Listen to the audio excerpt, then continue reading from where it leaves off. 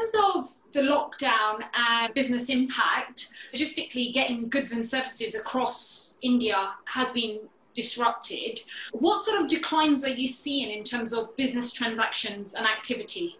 There has been a massive decline in business transition and activity. I think the first quarter of this financial year, our financial year starts from April to July.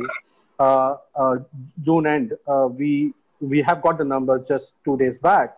And those numbers themselves are indicative. We are the major economy in the world which have the lowest downturn in GDP, 23.9, which is the biggest drop of GDP in any time in 70 years of India's history, and 40 years of GDP numbers being shared, which itself indicate the massive downturn which has been there.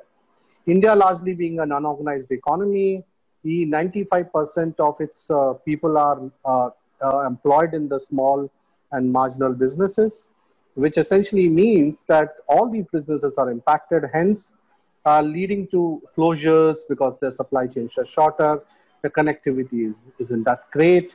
So all of them suffered in a very big way. Unfortunately, the government support packages which were announced were not adequate enough to make them functional. As per the Association for Small and Medium Enterprises, they have projected that their capacity utilization this year would be only 30%, which means 70% capital utilization will not be there. Hence, that of all the working force in India, which is about 95% in small and medium industries, only 30% of them will get jobs. So we are into a major slowdown going forward. We really don't know how long it will